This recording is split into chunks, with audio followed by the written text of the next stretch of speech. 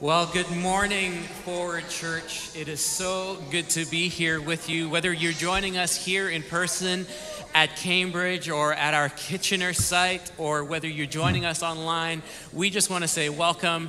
And isn't it good to be together as God's church? We get to lift our voices in worship together this morning. And I know we're really excited because we've stepped into step 3. And it allows us some new freedoms and some new opportunities. And certainly for us as a church, that gives us some more capacity and allows us to meet like this on a Sunday morning. But we got a new song this morning. I'm going to invite you to stand with me as we sing this song.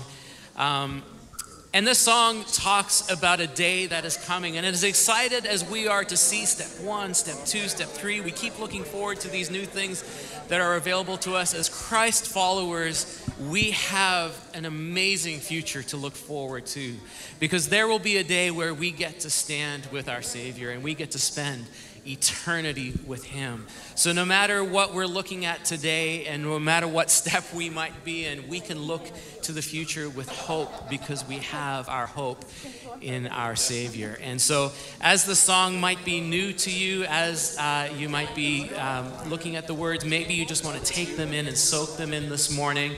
But when you feel ready to join us, lift up your voice and sing the hymn of heaven with us this morning.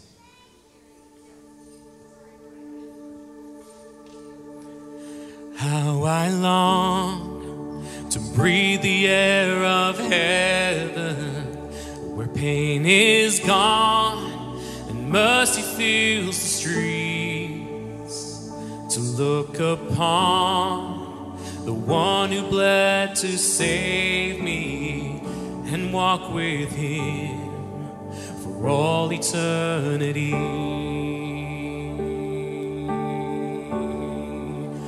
There will be a day when all will bow before Him. There will be a day when death will be no more, standing face to face with He who died and rose again. Holy, holy is the Lord. And every prayer we prayed in desperation, the songs of faith we sang through doubt and fear, and in the end we'll see that it was worth it when He returns to wipe away our tears. And there will be a day when all will bow before Him. There will be a day when death will be no more, standing face to face with He who died and rose again. Holy, holy is the Lord. And on that day we'll join the resurrection and stand beside the heroes of the faith, and with one voice 1,000 generations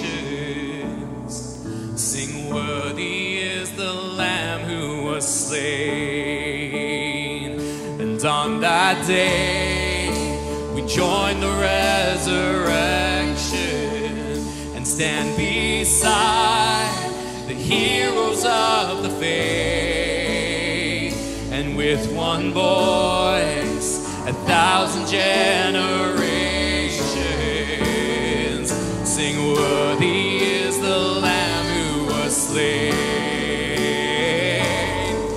Forever He shall reign. So let it be today we shout the hymn of heaven with angels and the saints. We raise a mighty roar, glory to our God who gave His life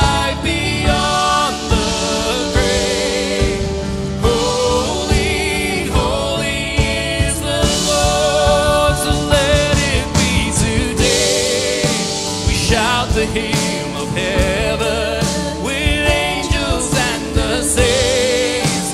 We praise a mighty roar, glory to our God, who gave his life beyond the grave. Holy, holy is the Lord.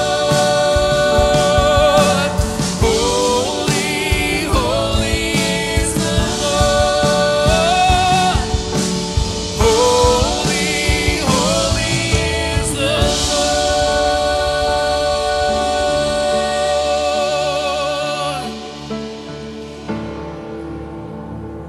Amen.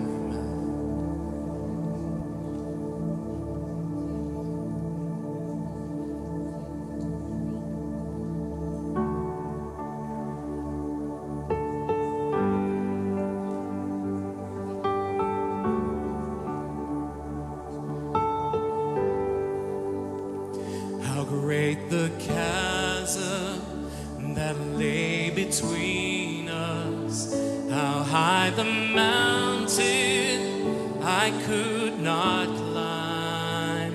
In desperation, I turned to heaven and spoke your name into the night. Then through the darkness, your loving kindness tore through the shadows of my soul. The work is finished, the end is written. Jesus Christ, my living hope. Who could imagine so great a mercy? What heart could fathom such boundless grace? The God of ages stepped down from glory to wear my sin and bear my shame. The cross has spoken, I am forgiven. The King of Kings calls me his own. Beautiful Savior, I'm yours forever. Jesus Christ, my living hope. Hallelujah, praise the one who set me free. Hallelujah, death has lost its grip on me. You have broken every chain. There's salvation in your name, Jesus Christ, my living hope. Hallelujah, praise the one who set me free. Hallelujah, death has lost its grip on me. You have broken every chain. There's salvation in your name, Jesus Christ, my living hope.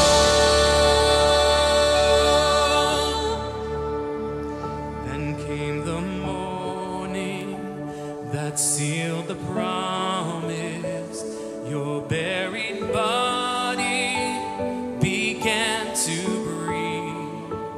Out of the silence, the roaring lion declared the grave has no claim on me. Then came the morning that sealed the promise. Your buried body began to breathe. Out of the silence, the roaring lion declared the grave has no claim on me. Jesus, your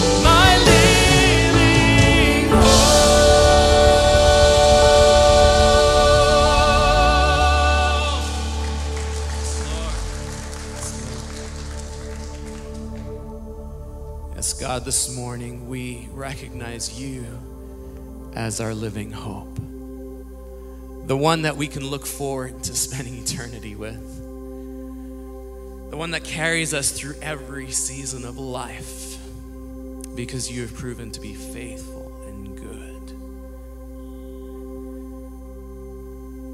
And God, as we think upon your goodness and your faithfulness, your love for us, the way that we can always set our eyes on you and know that you will carry us forward, Lord, the song that comes out of us is a song of praise and worship.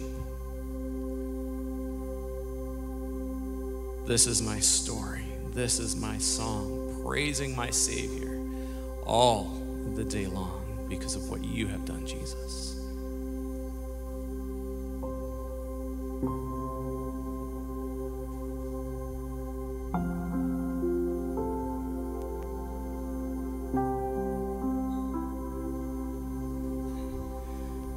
Blessed assurance, Jesus is mine. Oh, what a foretaste of glory divine, heir of salvation, purchase of God, Spirit, washed in his blood. And this is my story, this is my song, praising my Savior all the day long.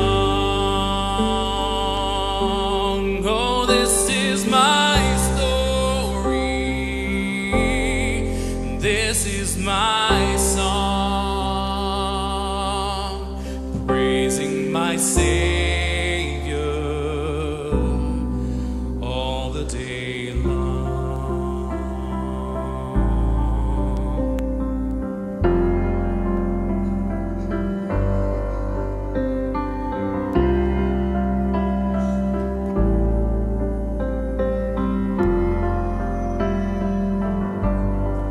Perfect submission,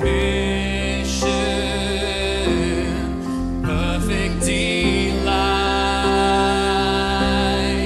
visions of rapture now burst on my sight, angels descending, bring from above echoes of whispers of love. This is my story, this is my song, praising my Savior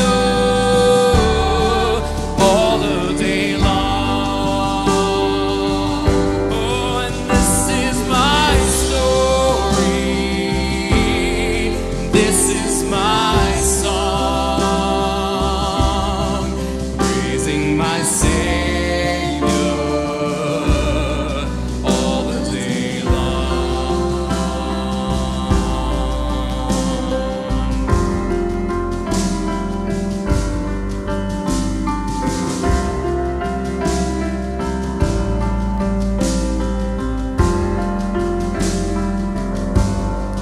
Perfect submission, all is at rest. I in my Savior am happy and blessed, watching and waiting, looking above, filled with his goodness, lost in his love. This is my story,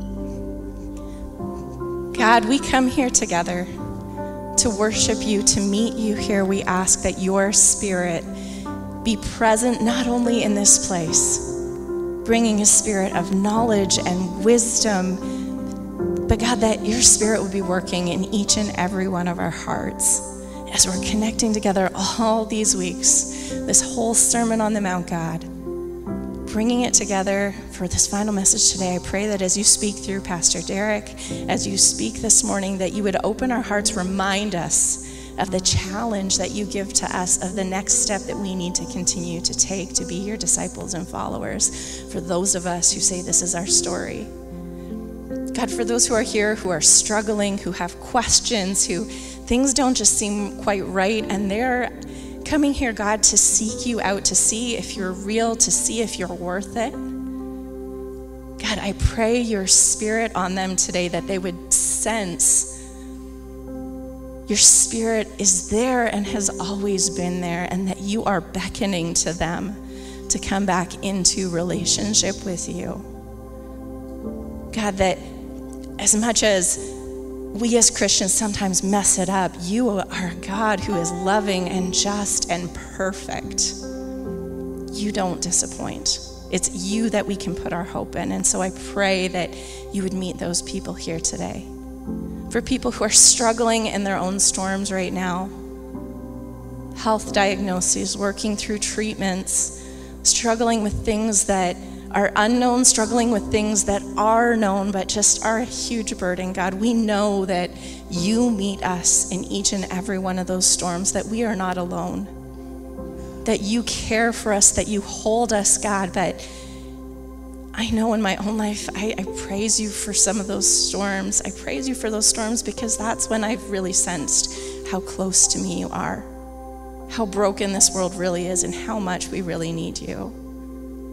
And so I pray that your Spirit would speak peace and hope into those people who are struggling, whose hearts are hurting, that they would find their hope in you, that they would cling to you in the midst of those storms.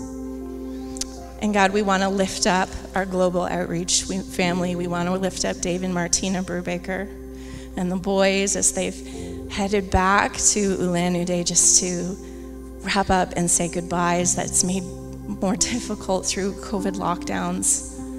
That as they figure out how to pack up 10 years of their lives, to figure out what to take and what to leave and how to use what they have to continue to honor you, God.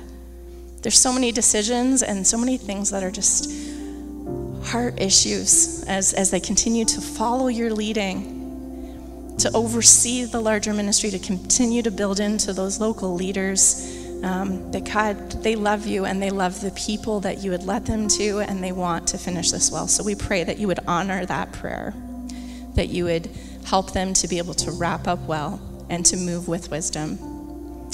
God, we lift this morning up to you. We love you. In Jesus' name we pray. Amen. Thank you, and have a seat.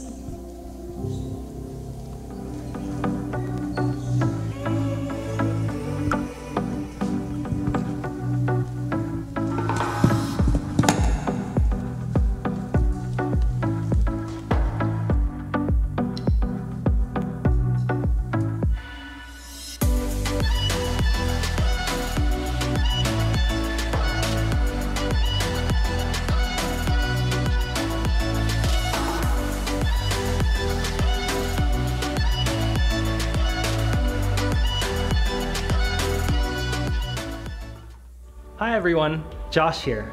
It's great to be able to gather with you in person and online. If you're new here, we're so glad you've chosen to spend your Sunday morning with us. If you're already a part of the Forward family, it's good to see you too. Each week, we come together through our services, events, and ministries to love God, love others, and serve the world. Let's see what's happening this week at Forward. Hey Forward, we're reaching the end of our New Normal series, but we don't want it to just end there. Through the 1 Degree Shift, we want to give you an opportunity to keep growing as a disciple of Jesus so you can better love God, love others, and serve the world every day. So check out our 1 Degree Shift page on forwardchurch.ca or scan the QR code below for resources and prompts to help you grow as a disciple of Jesus. If you're a follower of Christ and haven't been baptized yet, a great next step is baptism. We're holding our next baptism service on Sunday, August the 8th to help further your walk with God. Baptism is a public declaration of our faith in Jesus, and we want to celebrate it with you. All you have to do is scan the QR code below or text baptism to connect with us on how you can be part of our next baptism service. And that's what's happening this week. You can find all of our announcements and events on our website at forwardchurch.ca. Stay connected with us throughout the week by following us on Facebook or Instagram. Now let's prepare our hearts for today's message. Have a great morning.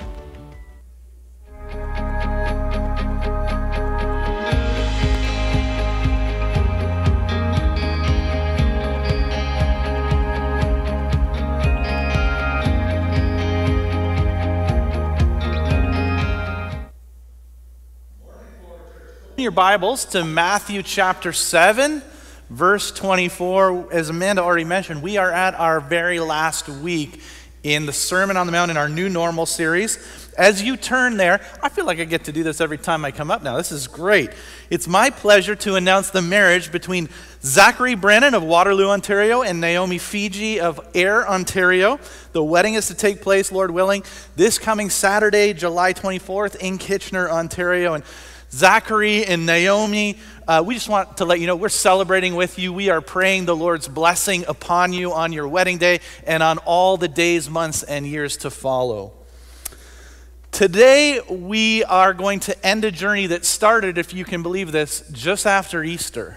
We've actually now been in the Sermon on the Mount for 15 weeks. And when we first started into this and somebody found out that this was going to be a 15-week series, I had that person say to me, so let me get this straight. You're going to spend 15 sermons doing what Jesus did in one. And I said, yep, you got me and not Jesus. So unfortunately, you can ask my wife Amanda. She will tell you I am very good at taking things that should take a lot shorter period of time and making them last a lot longer, like folding laundry. I'm just a pro at that. So as we've been going through this, I hope your experience has been like mine, though, which is not that, wow, I can't believe we've dragged through 15 weeks. Couldn't they have shortened this up? But that you've been sitting there saying, wow, this is so rich and so deep and so relevant and so radical that we could have spent way more time. You're like, when we went through the Beatitudes at the beginning, I thought, oh, I scheduled 1 week for this. I should have scheduled 7 weeks for this. And if you haven't, let me just put this out there right now. That's on me. That's not on Jesus.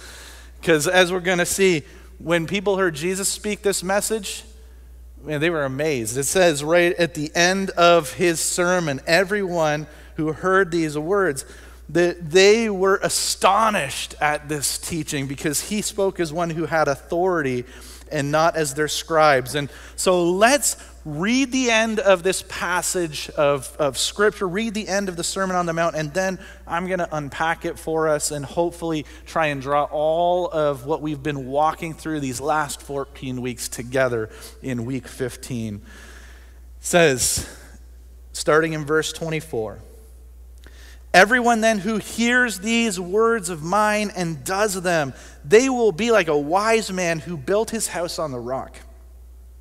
And the rain fell, the floods came, the winds blew, and it beat on that house. But it did not fall because it had been founded on the rock. And everyone who hears these words of mine and does not do them, they'll be like the foolish man who built his house on the sand. And the rains fell, and the floods came, the winds blew and beat against that house, and it fell. And great was the fall of it. And Jesus uses at the end of his sermon a parable, a story, a word picture to help bring everything that he has taught to this point together. He says there's two guys, there's two people, there's two individuals, and they share a couple things in common. First of all, they're both builders. They're both building houses.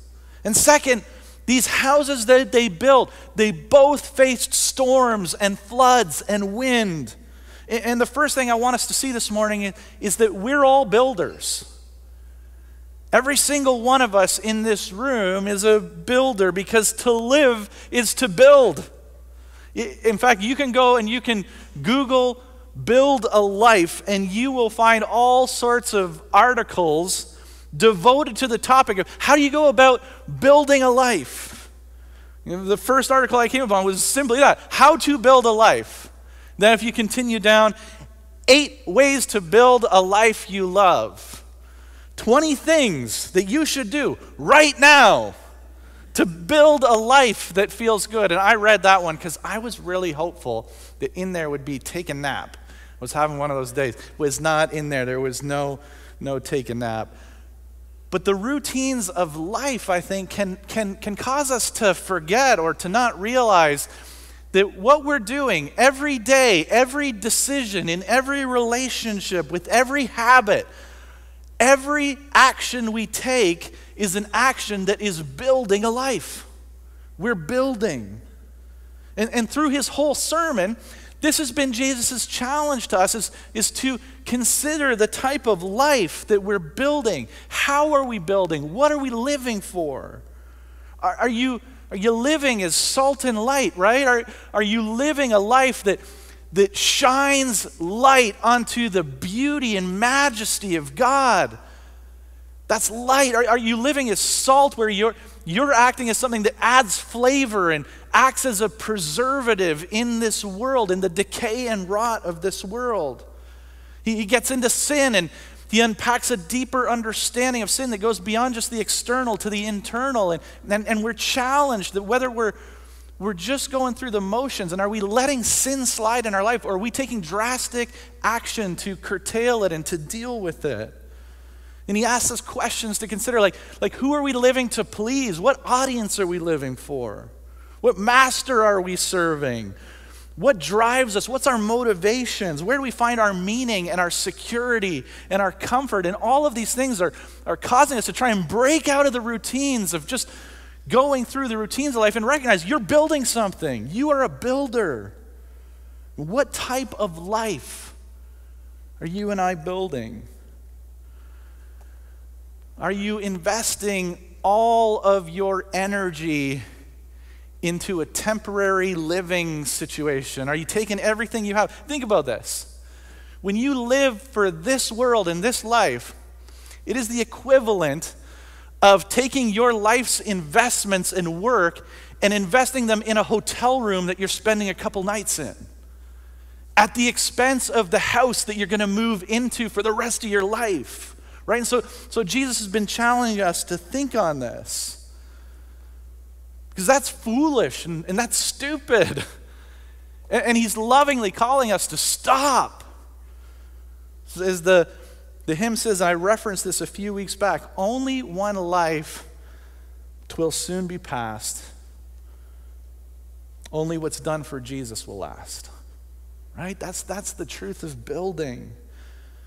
So if you are building on anything other than Jesus, let me just call out to you today and say, hey, consider what you're building. Consider what you're building. But here, you know what? Jesus is actually talking to 2 builders who aren't building radically different things. In fact, these 2 individuals are building houses that look incredibly similar. They're building houses that if you and I were walking down the street, we would think, well, that house is the same as the other house. It must have been built by the same builder. And so think about it this way. Think about these 2 individuals as 2 individuals who both go to church, who both read and know their Bibles. They come on Sunday and they sing the same worship songs. They get into a life group or a class and they discuss the teachings of Jesus. And you might look from the outside and say, they look really, really similar. These seem to be the same type of houses. And so you have 2 builders building similar houses, and then you have the same reality for both of them, that they both face storms. And I just think it's so important that we acknowledge this fact. We all face storms. We all face storms. It doesn't matter who you are, whether you're Buddhist or Muslim or Sikh or Hindu or you're a Jew or an atheist, you're spiritual but not religious, you're religious but not spiritual, you might have memorized the entire book of Psalms, you might still think that when you read Psalms that you actually pronounce it psalm. It doesn't matter who you are, you're going to face storms in your life. It doesn't matter how moral you are. It doesn't matter how kind you are, how rich you are, what country you come from. Sooner or later, the storms of life are going to come along and hit the life that you've been building, and they're going to batter them with rains and with floods and with wind. So you're going to get sick.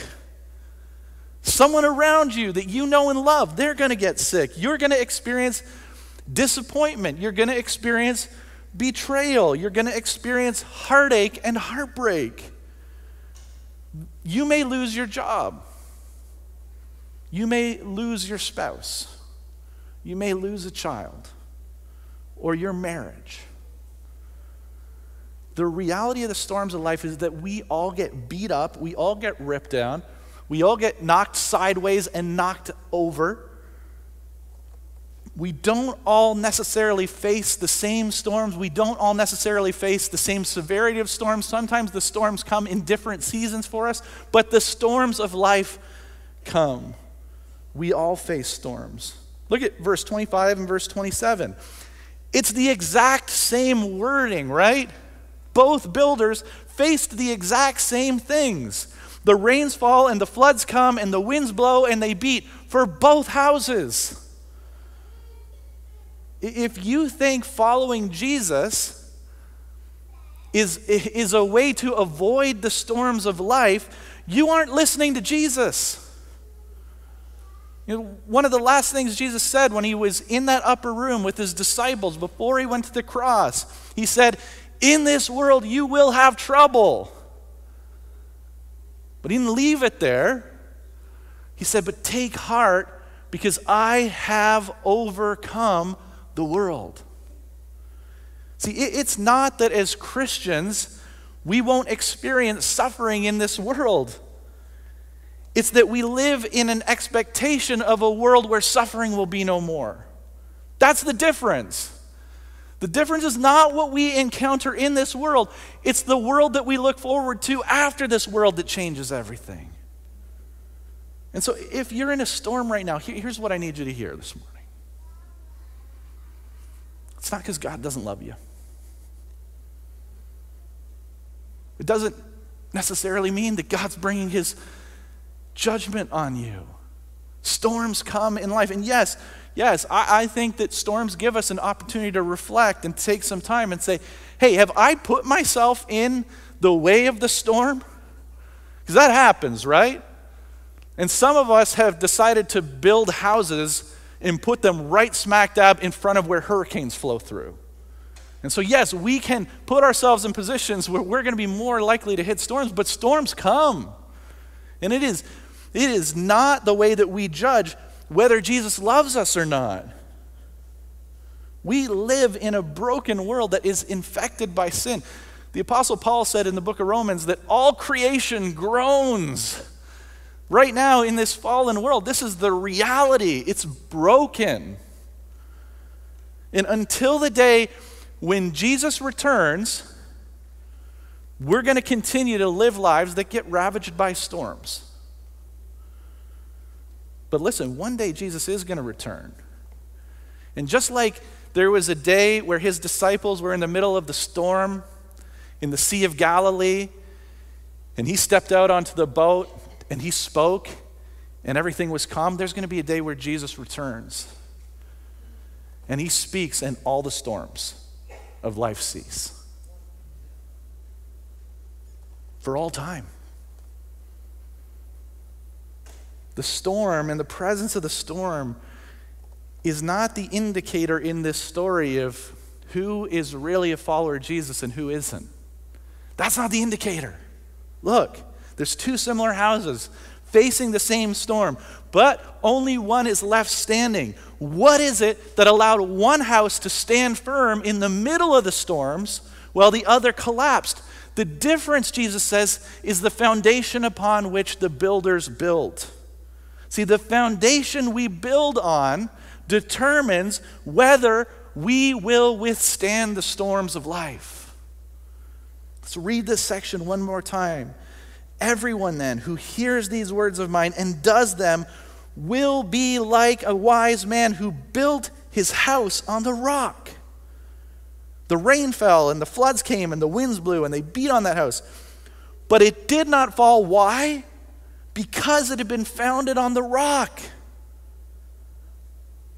But everyone who hears these words of mine and does not do them, well, they'll be like a foolish man who built his house on the sand. The rain fell and the floods came and the winds blew and they beat against the house. And because it was built on the wrong foundation, it fell. Two individuals, both building houses, both facing storms. But those two houses have two different foundations upon which they are built. One man built his house on the rock. Now, here's where we immediately go for many of us when we've grown up in church. We immediately think, he's talking about Jesus. But the rock here is not Jesus. Now, I know that's hard because many of us, we grew up singing, on Christ the solid rock I stand, all other ground is sinking sand. And so we think about sand and rock and we hear this and we immediately look past Jesus' actual words and think, he's talking about himself. And that's a great confession. I'm not dogging on that confession. Those words are absolutely, positively true. Salvation is found in Jesus alone. It's not Jesus plus anything else. You are not saved by Jesus plus baptism, by Jesus plus church attendance, by Jesus plus communion, by Jesus plus being a nice person, by Jesus plus doing good things. Ephesians 2:8-9, Paul makes it clear. It's by grace you have been saved through faith. This not of yourselves. It's the gift of God. It's not a result of our works. So you and I, we don't get to boast about anything. Because Jesus plus anything ruins everything. Like, you hear that clearly, because I need you to hold on to that when we go into this, because some of you are going to start adding things to Jesus, and that's not the point. It's that Jesus should, knowing Jesus as the rock, should do some things in us. Listen to what Jesus says is the rock that the builder built on. Everyone then who hears these words of mine and does them will be like a wise man who built his house on the rock. If you're going to be the wise person who builds the house on the rock, you are a person who hears and does God's word. If we truly believe in Jesus, if we believe in him, like faith in him, it always results in obeying Jesus. Let me be clear. Faith alone in Christ alone justifies. But the faith that justifies is never alone. Saving faith is a working faith. Saving faith always makes itself known through obedience. Obedience is the fruit, it's the result to show that our faith in Christ is real. And if there is no obedience, we gotta question whether we have truly come to put our faith in Jesus. The wise man builds a life on the foundation of obedience, on the habit of obedience, of walking day by day, step by step, putting Jesus' words into action. In contrast to the wise man is the man who hears and doesn't do anything with the words that he hears. It says, everyone who hears these words of mine and doesn't do them, be like a foolish man who built his house on the sand. You may go to church regularly. You may read your Bible daily. You may really, really, really think Jesus is a great guy. That's not a good enough foundation. I'm not trying to diminish the importance of hearing. You can't do until you hear.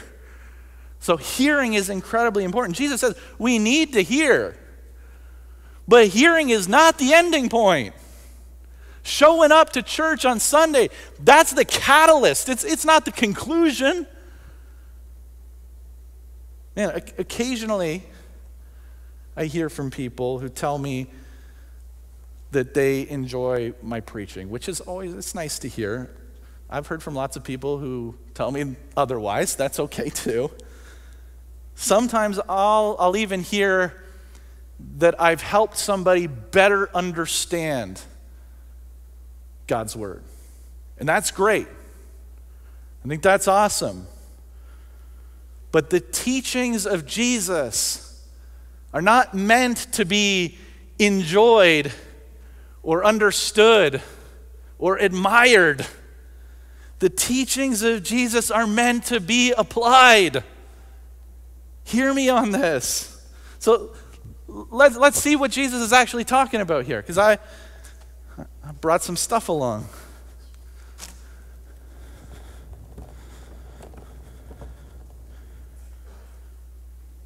So Jesus says, hey, we can build a couple houses here.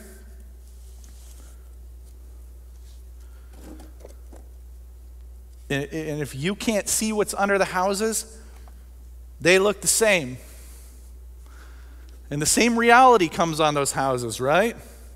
The storms of life come. And people get sick and lose jobs and their finances crash. But if you're on the rock, it doesn't move it. But if you've only heard Jesus' words and not put them into application, if you've been a hearer and not a doer, the same storm comes and it pours on you and it rains. And the foundation, man, people might not even see it on the outside, but it starts to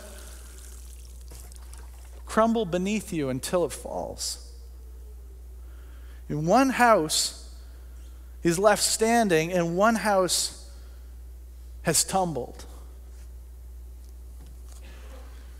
That's the picture that Jesus is putting out for us. The only way that you can keep standing when the storms of life come is to not only just hear Jesus' words, but to do them, to be obedient, to develop a pattern and a lifestyle of obedience in your life. And listen, it doesn't mean that when the storm comes, the house might not creak.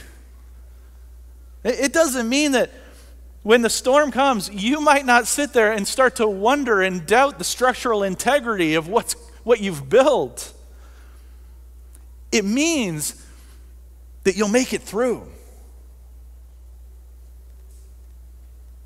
If you haven't moved from simply hearing the words of Jesus, admiring the words of Jesus, understanding the words of Jesus, to applying the words of Jesus, if you haven't developed a pattern of obedience in your life, when the storms of life hit, and they will, no matter how similar your house look to the other house, you look like a good Christian on Sunday mornings, and you showed up to life group and other people thought it was great. When the storms of life come, they will end up revealing the reality of the foundation upon which you've built. It will collapse and it will be catastrophic, not just to you, but to anybody around the house, anybody else in the house, in the vicinity of it.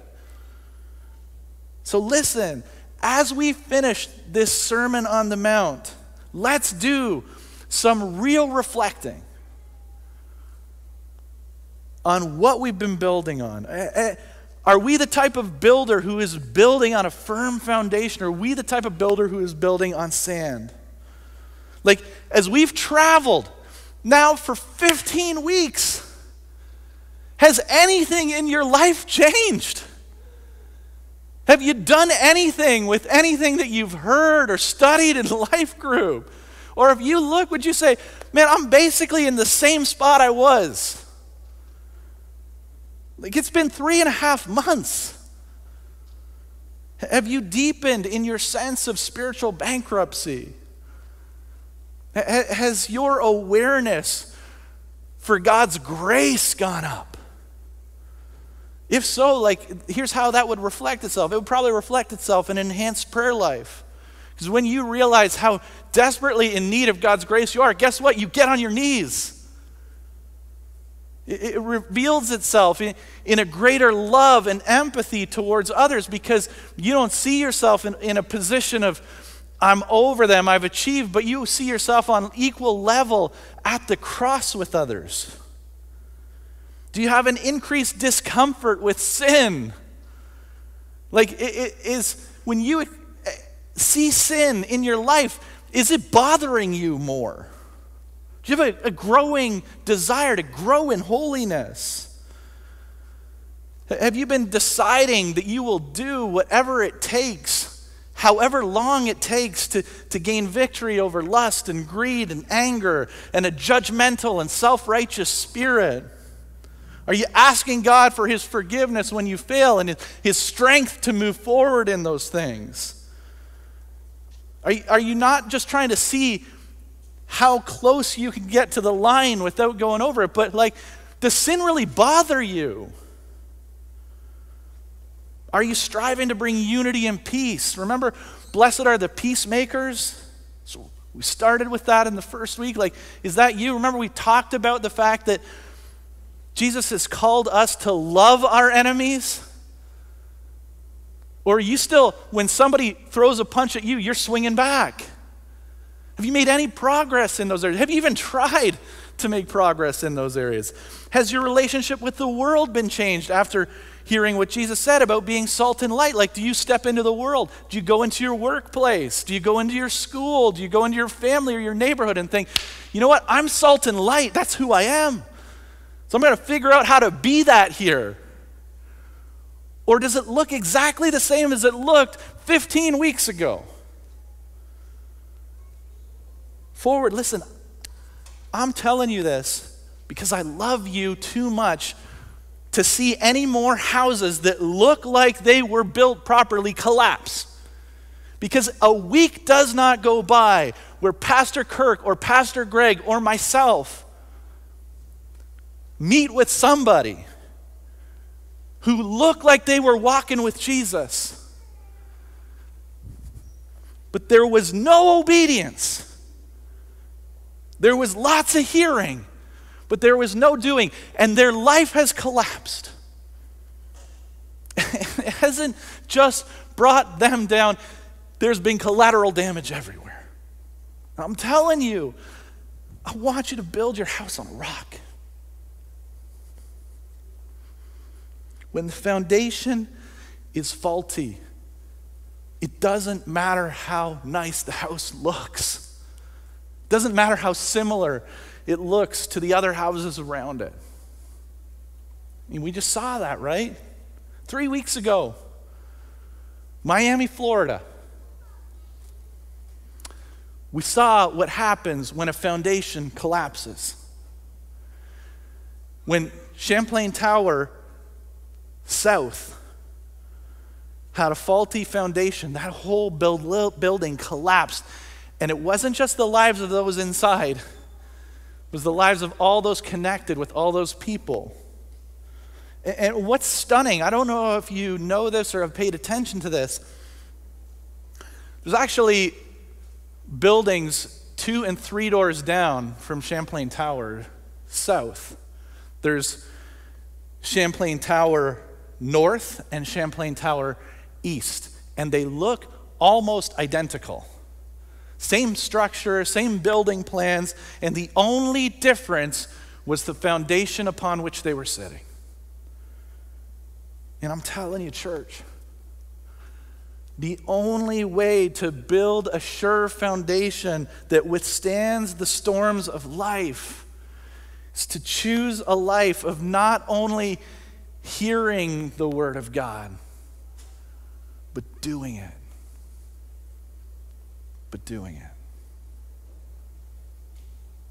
Let's pray.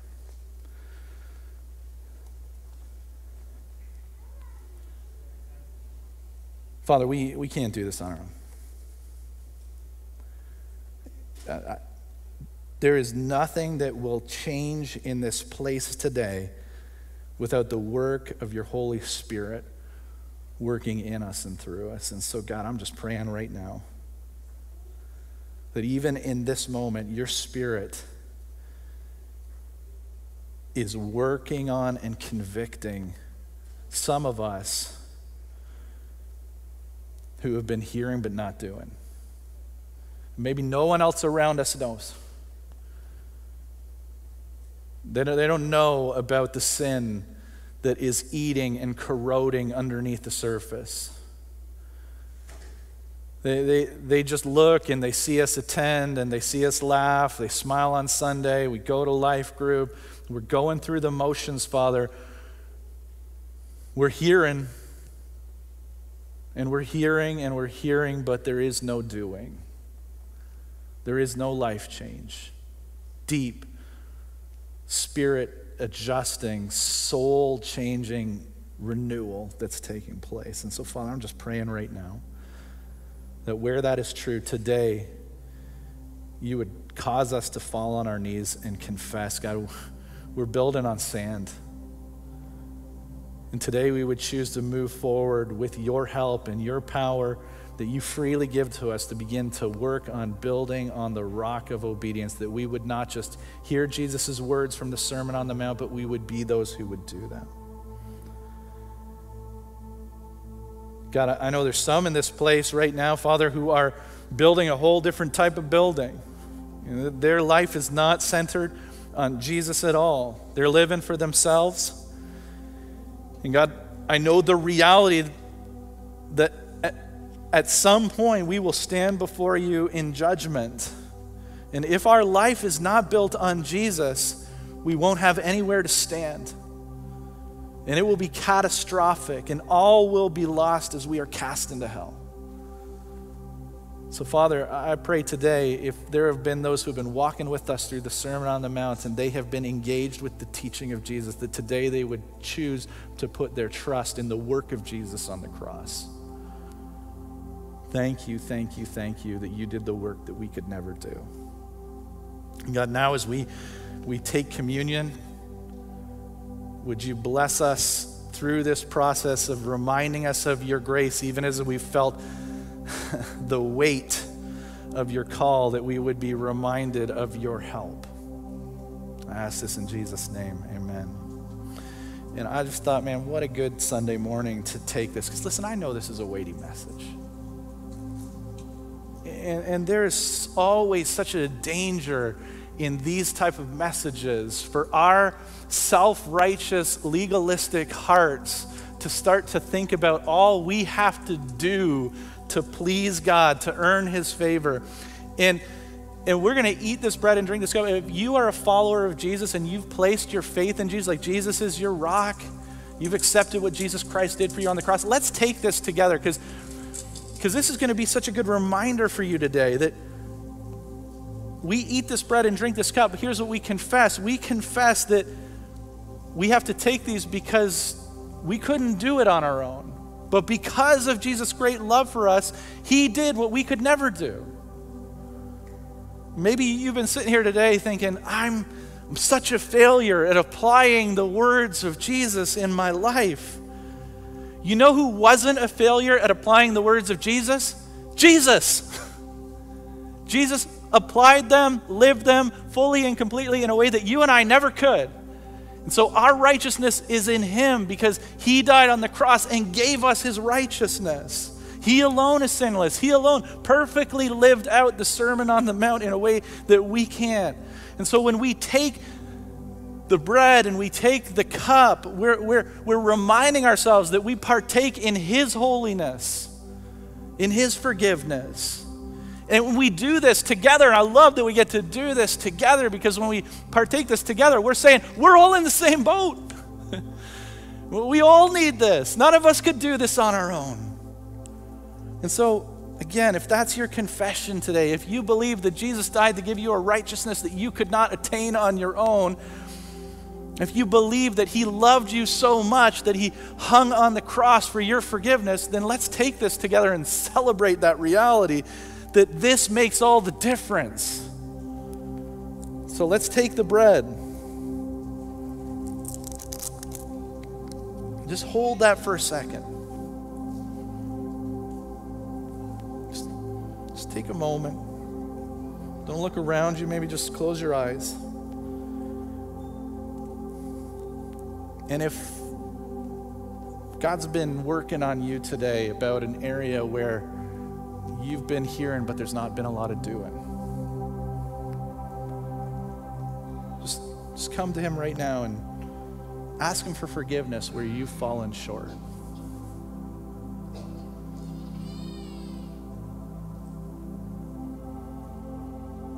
Then as you confess that to him, you would ask the Holy Spirit to give you the power. You can't do this on your own. He would give you the power to put these words into practice so you would do what you hear.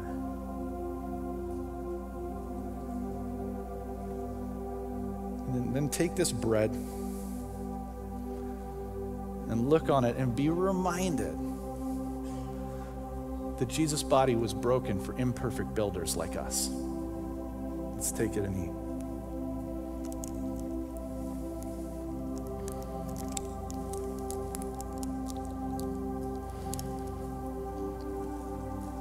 And then when we take the cup, and you can open up your cup there,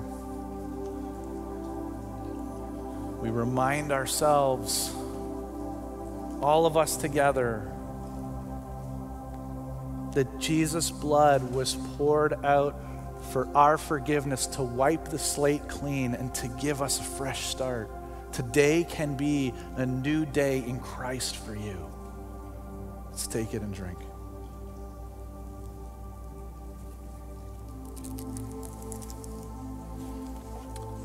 Keith and the band are going to lead us in a song of worship together.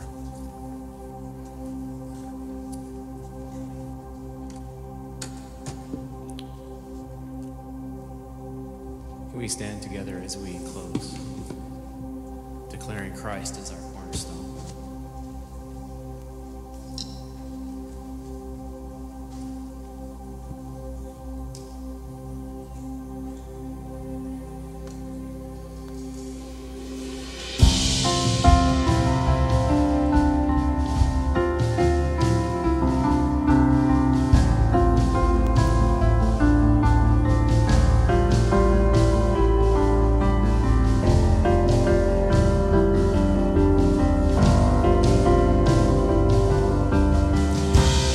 Hope is built on nothing less than Jesus' blood and righteousness. I dare not trust in the sweetest frame, but wholly trust in Jesus' name.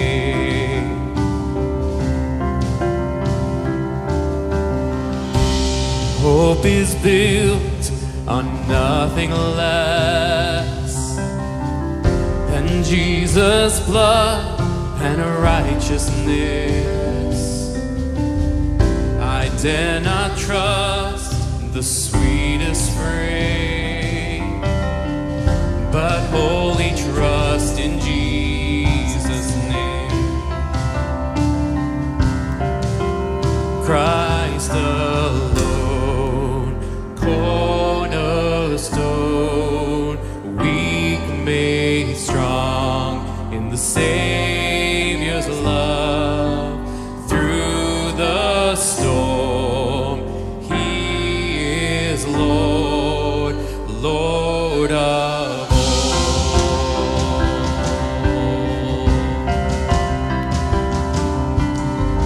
When darkness seems to hide His face, I rest on His unchanging grace. In every high and stormy gale, my anchor holds within the veil. My anchor holds within the veil. Oh, Christ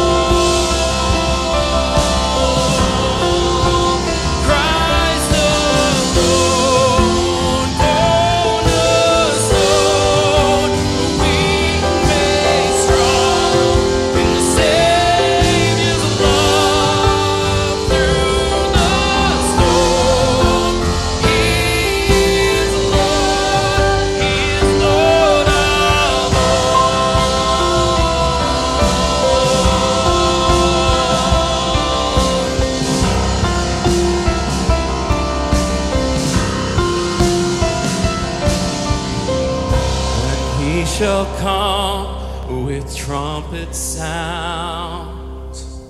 Oh, may I then in him be found, dressed in his righteousness alone, faultless stand before